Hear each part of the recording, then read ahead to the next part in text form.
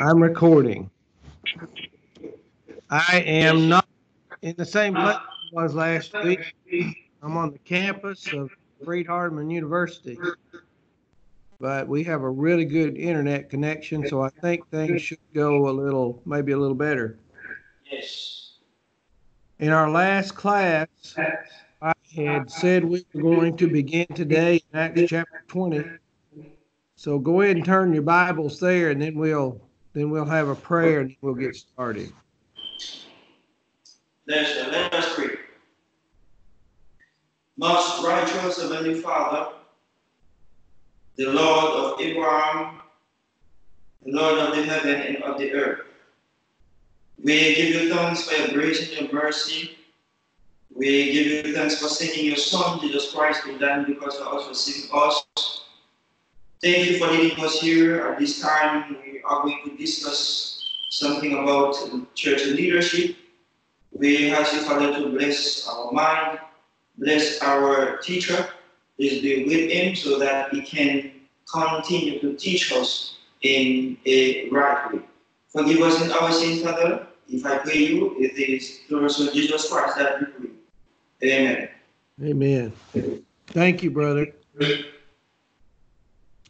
We got to the end of the first lesson last time, and I wanted to pick up in Acts chapter 20. I know that these lessons are planned for elders, which I think will do two things. One, the information that's in these lessons is good for any of us as far as application goes to these Bible principles. The other is to give ideas to help you men as evangelists to start working on developing elders for the congregations where you're going to be serving. You may have studied this before, but I want to do it again.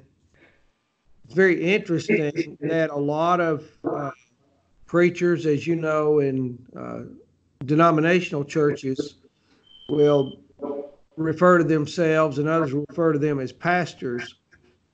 And there's no, as you know, there's no such thing as a single pastor in any congregation of the Lord's church in the New Testament.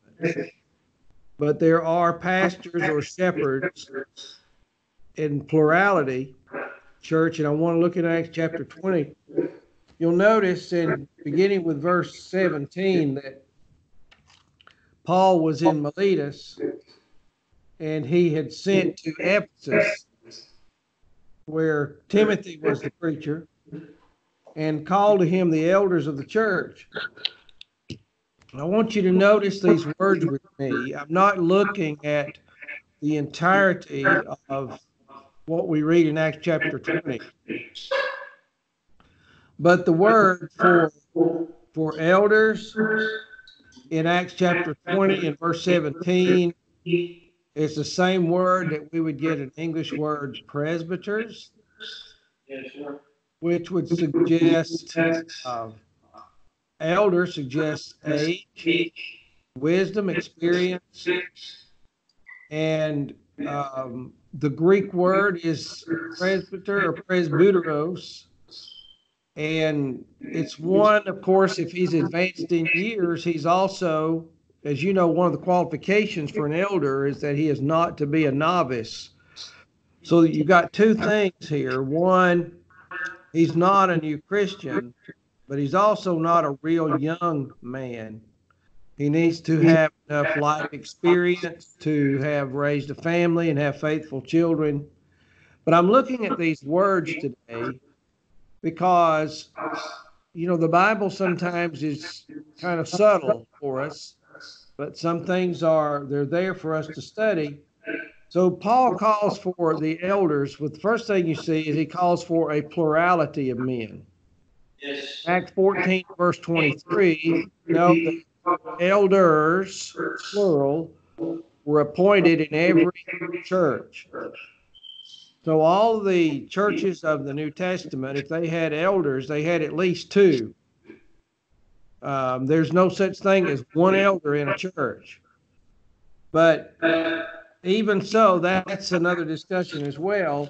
But so we have him calling for these presbyters, these elders, these older, senior, more advanced in years, men who are elders in the Lord's church. And you have some references here. You know, it's in 1 Peter 5 and verse 1.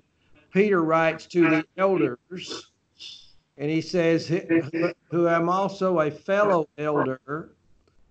And so obviously Peter's older at this point in his life. And naturally, if we're going to have men shepherding the Lord's church, we need men with wisdom and age and experience. Young people have some really good ideas, but there's one thing young people will not have till they get older, and that's experience. And it's just, we see the wisdom in it.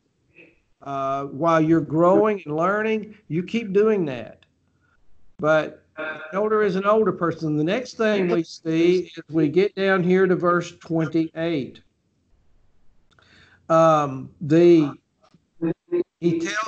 tells the elders in Ephesus to be on guard for yourselves and to all the flock among which the Holy Spirit has made you overseers.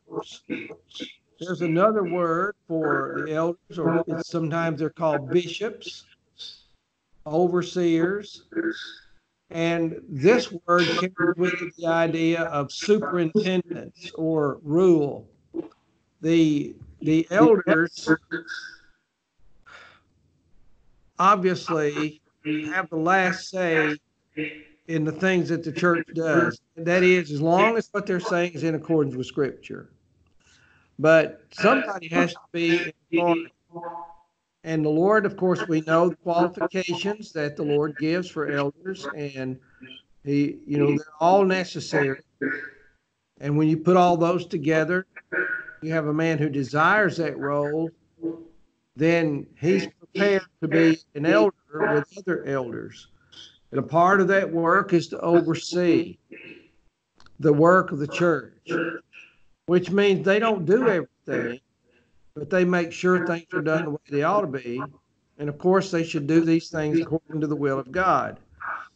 And I'm not getting into the details of this role at this point, but simply noting these different words. So you have elders or presbyters, which is older men, and you have bishops or overseers who superintend, oversee the church, and of course there are a lot of things. In Titus chapter 1, one of the things that the elders were to do was to make sure that false teachers were dealt with properly, or to make sure that people in the church are doing the things they ought to be doing. I can tell you, if you start working with a congregation as a preacher, you're going to see, if you study the role of elders, you're going to see how important it is to have those men in place. I'm older than you guys, and I've been serving in the church for some years. And I as I've noted before, I don't have elders where I'm preaching, but I sure wish I did. It sure would, because this is God's plan, and it would make things a lot better. And I've seen churches with good elders, and they can do so much more. The church can just so much more done. So you have older men who are presbyters or elders, and you have bishops or overseers. And so your word there is episkopos for these bishops. It's kind of like you get a transliteration almost from episkopos to bishop, one who inspects, a watcher, a guardian. Then you have pastors, shepherds. And naturally, one of the main jobs, I guess, if you put it all together, other than the fact that they're older, they have this responsibility to superintend. The ultimate responsibility of these shepherds is to take care of God's people. When Jesus told the parable in Luke 15 about the man who had 100 sheep and lost one, the 99 left in the wilderness were not of no concern to him. They were just doing okay. But the one that wandered away and got into trouble, Jesus said he'd go and look for that lost sheep until he found it. And that's the role of elders. And to make sure that God's sheep are taken care of. And so you have these three different words here. The word for pastor or shepherd is poimano. It means to feed, to pasture, or to tend. So you think about a real shepherd over sheep. And you got Psalm 23. That's pretty descriptive. How the Lord is his shepherd, and David uses shepherd, and sheep terminology, and how the shepherd would look after the sheep, but they have to have adequate food, and they've got to be taken care of if they're suffering from emotional or spiritual issues. To feed, of course, they feed them God's word. And that's what Paul had told the elders in Ephesus, to build themselves up, in God's word, first for themselves, and then so that they could take care of the sheep. And so we have these three words that are vital terms that deal with elders. Elders who are older, or presbyters, bishops or overseers, pastors or shepherds.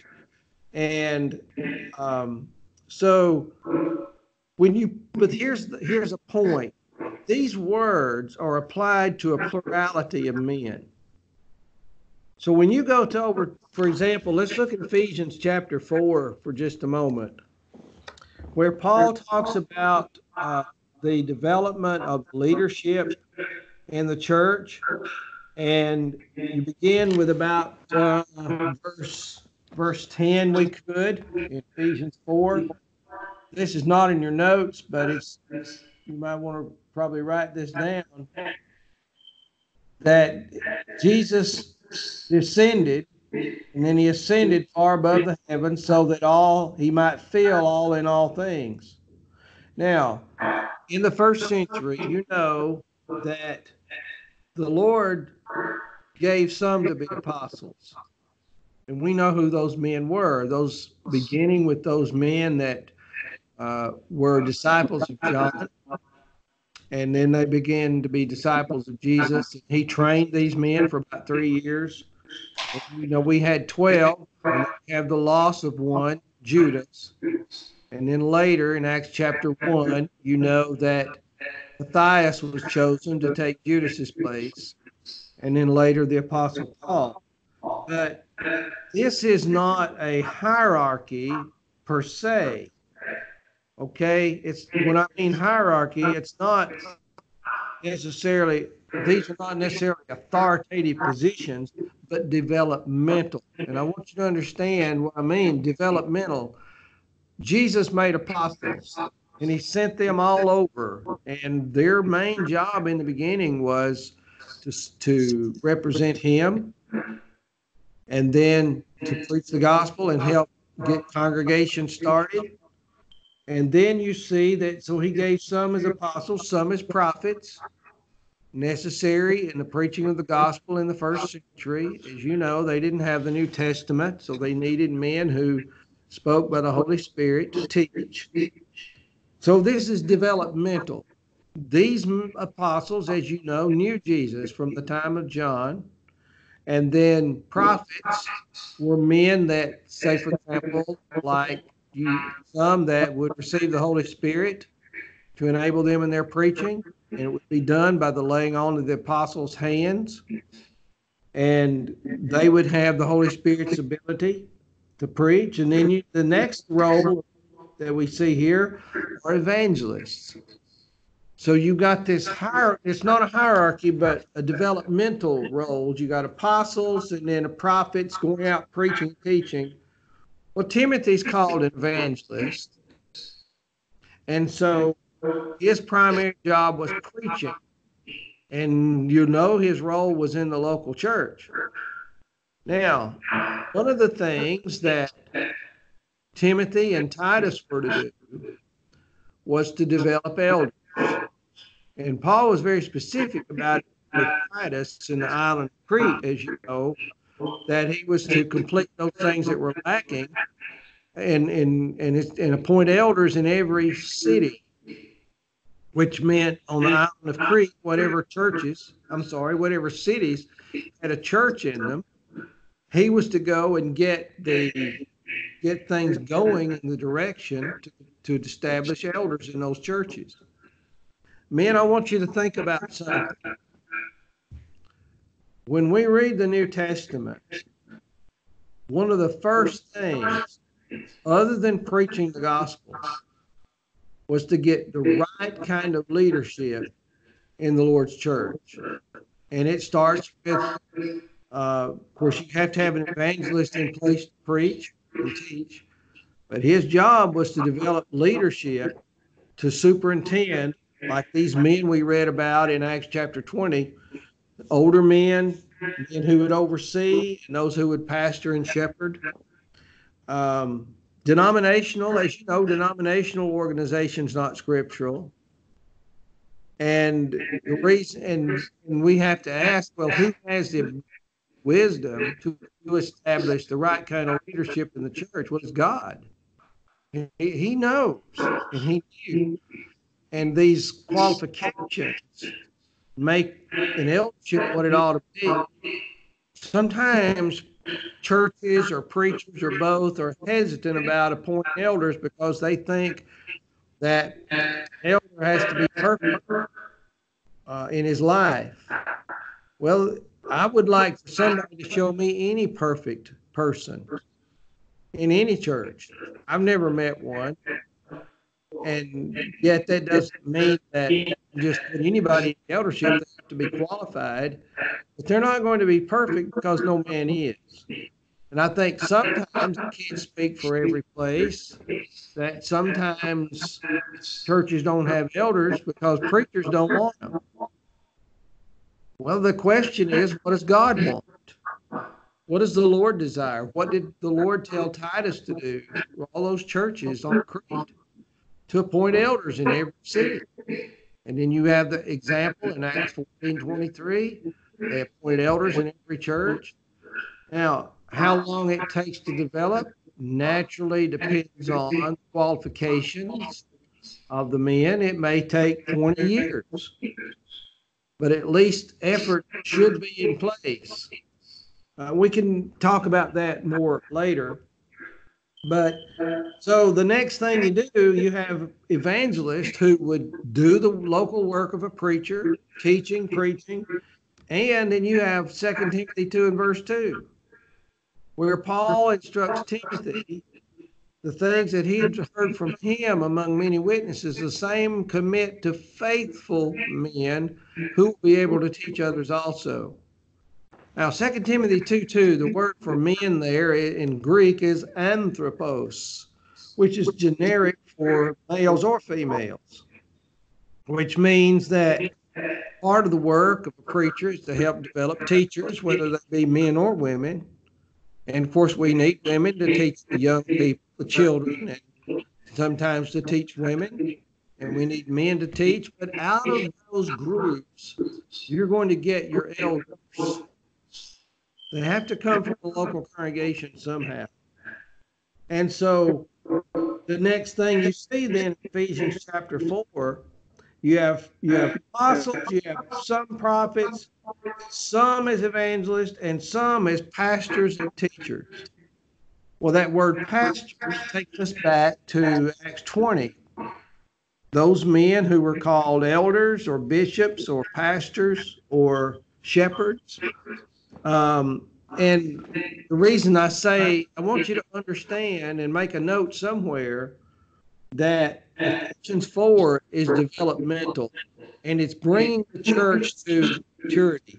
Notice that Paul goes on to say that the reason for these roles, these people, these men in these roles, according to verse 12, is for the equipping of the saints for the work of service. And you know, and I know, a non-working church is a dying church. A non-serving church is a dying church. And we know from Revelation 3:15 that a lukewarm church is very displeasing to the Lord. How do we have growing, thriving, excited, on fire churches? Well, somebody says, well, if you preach the right sermons, people get excited. They will for a little while, but sometimes you don't even remember what sermon you preached 2 weeks ago. Well, how do you expect anybody else to remember it?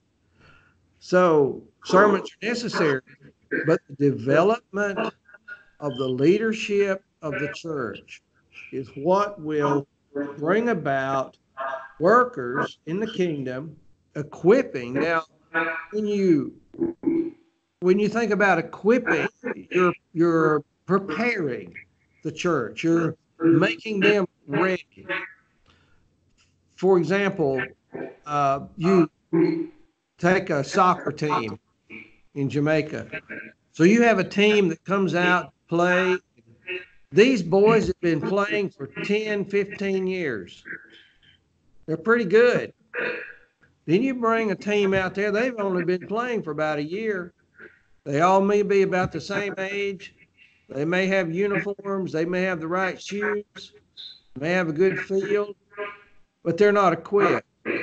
They've not been prepared to play that game. The difference is the 10 or 15 year experienced team, or even a 5-year experienced team, is equipped. So these leaders are given to equip the church for work of ministry. Now, when you think about it, do you want to do everything yourself as a preacher? I don't. I can't. I can't do everything myself. I'm just one man. And the Lord didn't want one person to do it. Jesus took 12 men to prepare them to go and get churches started. But he didn't leave them in the churches. He did Peter, but Peter changed roles. He changed roles from being an apostle to becoming an elder. So he had done the apostle job, but he didn't keep that up. The apostle Paul remained an apostle all of his life, but he never did become an elder because he had that job to do. And so when you get down here to the evangelists, and then he says some pastors and teachers. One of the jobs of a preacher, we don't have any apostles today. We don't have any prophets, but we do have evangelists. And one of our jobs as evangelists is to develop pastors and teachers. And I would like to expound on that a little bit. One of the qualifications of an elder is to be a teacher. And then in Titus chapter 1, he's supposed to be able to deal with those who contradict themselves, to teach error. Well, how does he do that? He has to be a student of the Bible, which means he's got to be prepared to be a student of the Bible. And he has to be taught. He has to be encouraged to do that. Because an elder is supposed to know the Word of God. He needs to know it for himself. He needs to know it for the church. He needs to know it for people that would speak against God's Word. And he needs to know how to live it. And so watch how this unfolds. So you got the equipping of the saints for the work of service to the building up of the body of Christ. When you see a building going up, the first thing they put up is not the roof, is it? First thing they do is prepare the ground, then they'll put a foundation. Then they'll start building walls. And then they'll start putting up support for a roof. Then they'll put a roof on it. And then they start finishing the doors and the inside to make that building complete. Well, looking at it from a spiritual perspective, These especially today, evangelists and elders are to build up the church, to make the church be everything it ought to be. And it'll never be everything it ought to be until brethren will look at these texts and let it grow. He says, notice verse 13, until we attain to the unity of the faith. That is, till the teaching of the gospel, the New Testament comes together, and it's not simply the unity of, well, it goes back to these 7 ones earlier, but pulling all those together, everything together, and unifying the church and strengthening it. And he says, and the knowledge of the Son of God, and to a mature man. Now, I being mature at different ages. Some young men are very mature at 16. Now that doesn't make them the same as a 30-year-old, but they're very mature for their age. Some men are 45 years old and they're still immature. Some of them are 60 years old and they're still immature.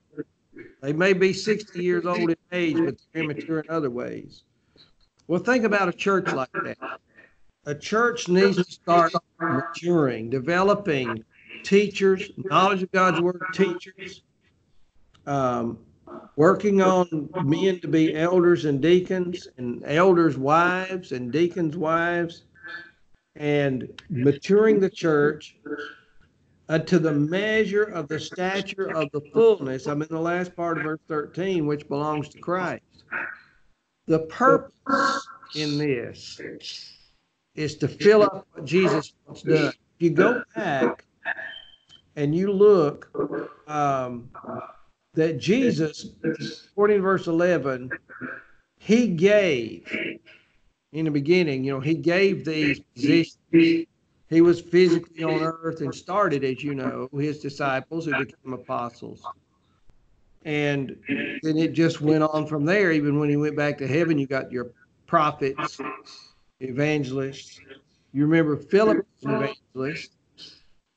And Timothy was, and Titus was, but Timothy and Titus were not pastors. You'll never see anywhere in any of those letters that Paul called those preachers pastors. And I'm not throwing that out as a debate with denominational preachers. You could use it for that, but the point is, that's not my role. If I'm not an elder, I'm not a pastor. If I'm an elder and there's another elder, then we have an eldership, then I'm one of at least 2 pastors. But as a preacher, that's not my role. And when these roles develop, you see the church growing and blossoming and becoming stronger like Jesus wants it to be.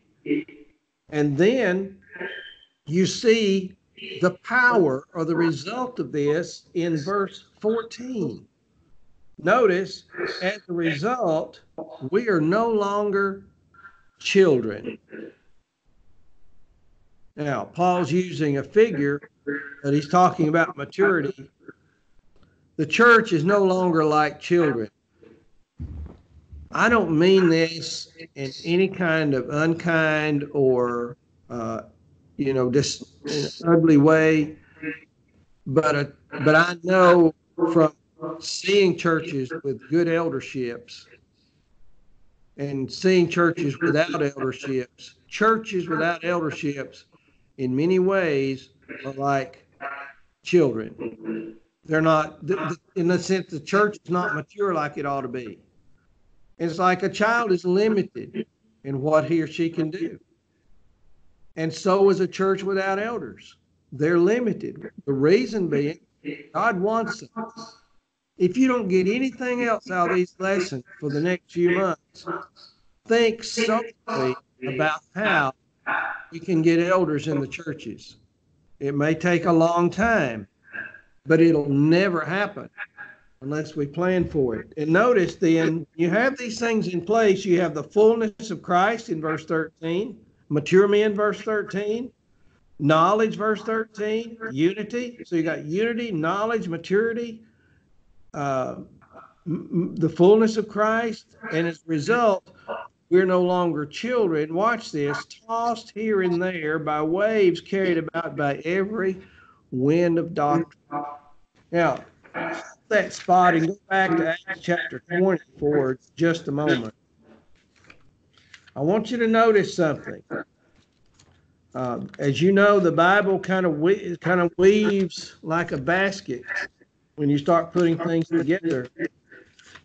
But you go back over here to Acts chapter 20, and Paul is speaking to these elders. And he tells them in verse 28, as you well know, be on guard. Watch this. Be on guard for yourselves. Elders have to start with themselves and for all the flock. So the elders are responsible for themselves and the entire church, among which the Holy Spirit has made you overseers to shepherd the church of God, which he purchased with his own blood. The church doesn't belong to me. The church belongs to God. Jesus bought it. We know that. But notice what he says in verse 29. I know that after my departure, savage wolves will come in among you, not sparing the flock. And from among your own selves, men will arise, speaking perverse things to draw away the disciples after them. Therefore, be on the alert, remembering that night and day, for a period of 3 years, Paul said, I did not cease to admonish each one with tears. So let's go ahead and look at verse 32 then. And now I commend you to God and to the word of his grace, which is able to build you up and to give you an inheritance among all those who are sanctified. Now, you know, as long as at this point where you've been in school, you've improved in your knowledge. You've been studying, and every time you preach, if you're like me, you learn something every time. And the more you read, the more you learn, and then the more you're able to apply. And so you become better prepared to deal with those things that are contradictory to the will of God because you know the Bible better. That's fine, but it's even more imperative for an elder because the elders are responsible for the whole church. And something obviously was going to happen at Ephesus. Paul said it would. And one of the things that would keep, now some sheep are going to be stolen, men, because some people aren't going to listen to anybody but what they want to hear.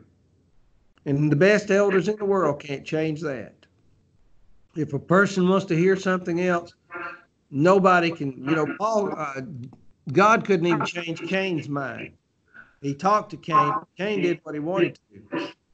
And so we need to remember that. But at the same time, the elders have a responsibility to keep as many sheep from falling away as they can, which means they'd have to deal with the false teacher, with the struggles that some Christian might have who's been listening to this error, which means they have to know God's word. And because he says, first of all, I commend you to God, the word of his grace, which is able to build you up. Let's make an application to ourselves for a moment as preachers. If we want to be good men for God and good preachers, God's word has to build us up first. It has to. How would you like a surgeon? You're going to have serious surgery. And I'm assuming it's the same in Jamaica as it is in the United States. Doctors have to stay up to date on current knowledge and techniques for surgery. They have to stay on top of it all the time. New things are discovered, new methods are discovered, and they have to have schooling. They have every now and then they have to keep their license.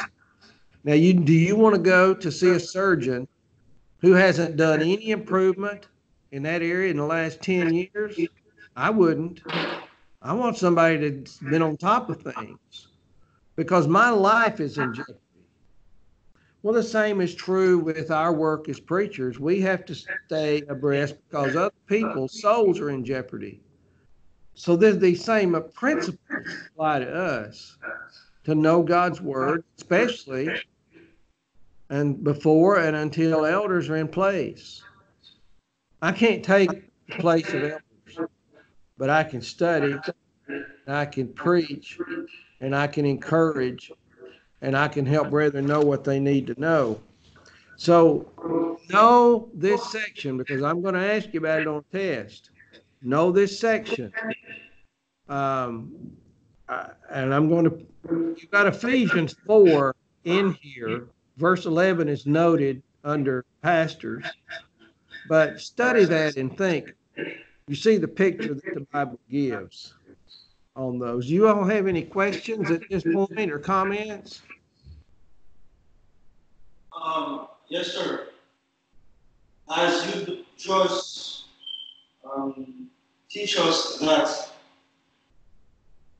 elders they play great role in the church because Paul appointed Timothy and Titus to do the same thing, to appoint the elders. Now, is it fair for us today who do not have elders in a church who is there for more than, let us say, 20 years? Is it fair to do not have any elders after that period of time? Let me answer it this way. You can only work with what you have. But the question is, what are you going to do in the next 20 years to try and develop elders? The effort has to be made. And you guys, some of you guys are really smart because I've talked to you. You have a good mind.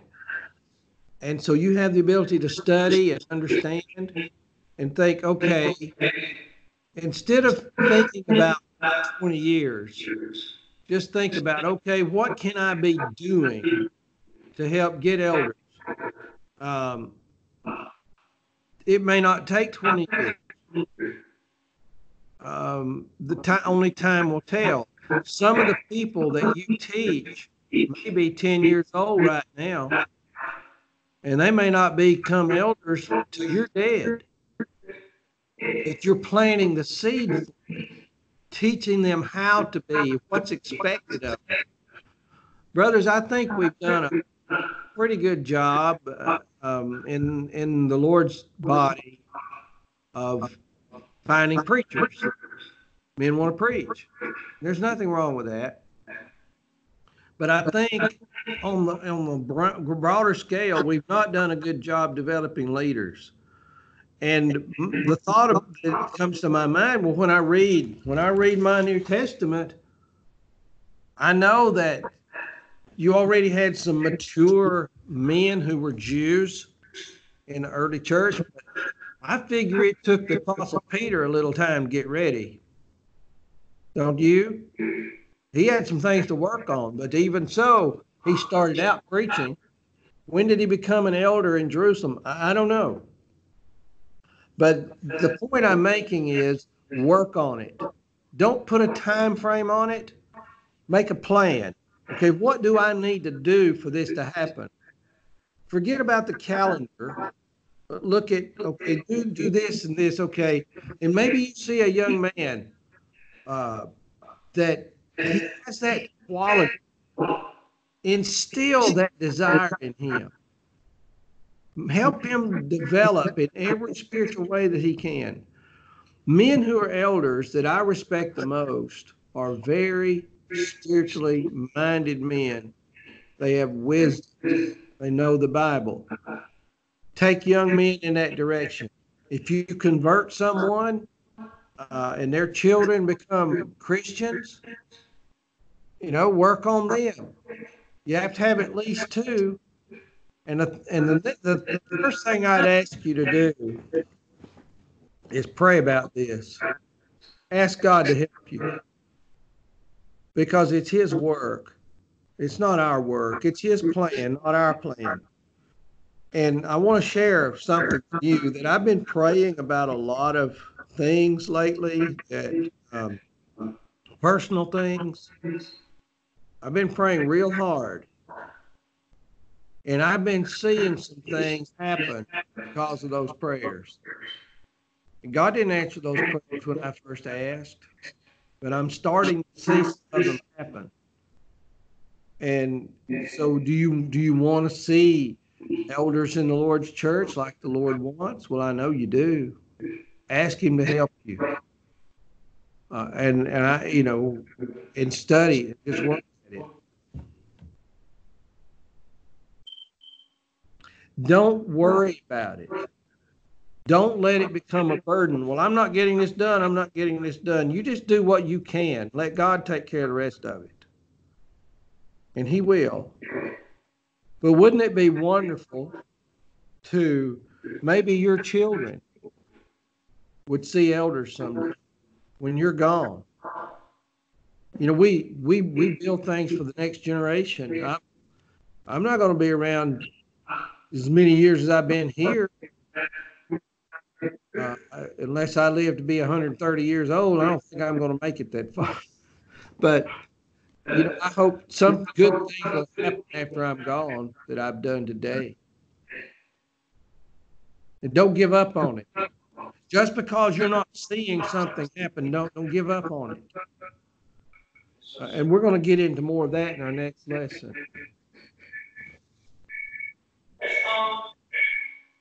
Yes, sir. As we know, from the scripture, to be a pastor, we need some qualification. But like when we look at the world today, I think that is everywhere. Even we don't have that qualification, but we always present ourselves as a pastor. How can we help those who don't, especially those who are not a member of the church, like those who are the member who, like if you study with them, they will know, you will show them the qualification. Someone must have to be pastor, but how can we avoid that? I want to make sure I hear what you're saying because it's a little hard to hear. Are you asking how to keep the church from looking at you as a pastor? Was that your question? Yes. I said, as you know, today, when someone just can preach or go in the pulpit to preach, people call them pastor. And we have some qualification that someone must have to be a pastor. But how can we avoid that?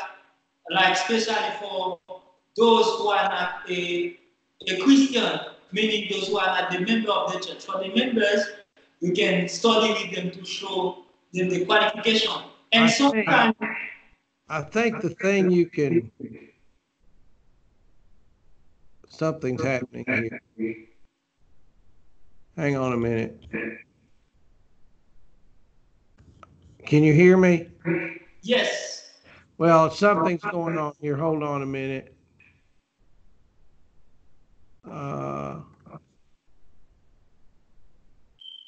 Well, I'm sorry. Something's happening here. Okay. You there now? I don't know what I'm sharing. I don't know what happened here. Hold on. There, we're back now, right? Okay. One of the things that I did when I was, as you know, I work with a church that doesn't have elders. The first thing you need to understand is what is your role according to First and Second Timothy and Titus as an evangelist or a preacher. You need to understand your role. What is your job? And understand it well. And then teach the church what your role is as a preacher. Okay?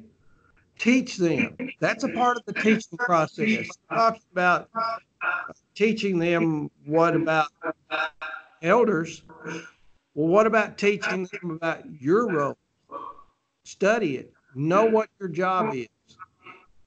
If people call you pastor, especially members of the church, outside members are going to do that. Don't ever embarrass them over it.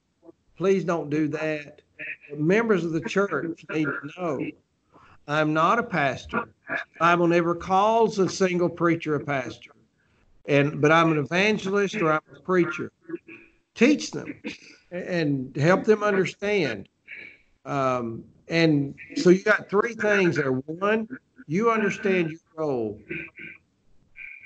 and then you teach them what you teach them what your role is, and then the next thing. Okay, well, what is a pastor?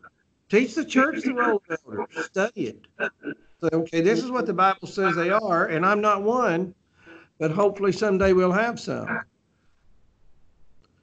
Things like this take time. When I was in Honduras a few years ago, um, same problem. Pastor, pastor. And I talked to the preachers. I said, why do you allow the church members to call you a pastor? And they said, well, we don't know. I said, well, you shouldn't let them do that. I can understand somebody that's in a denominational church that might say that. There's a time to talk to them about it, but the church ought to know the difference. Is that your question? Yes. Any more questions? No. Okay.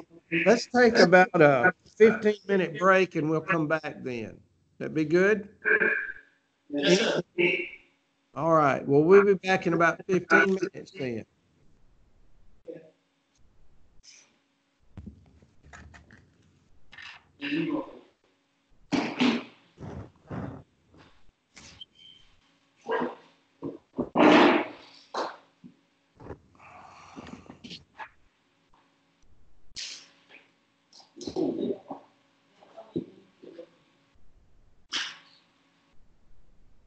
Minutes out.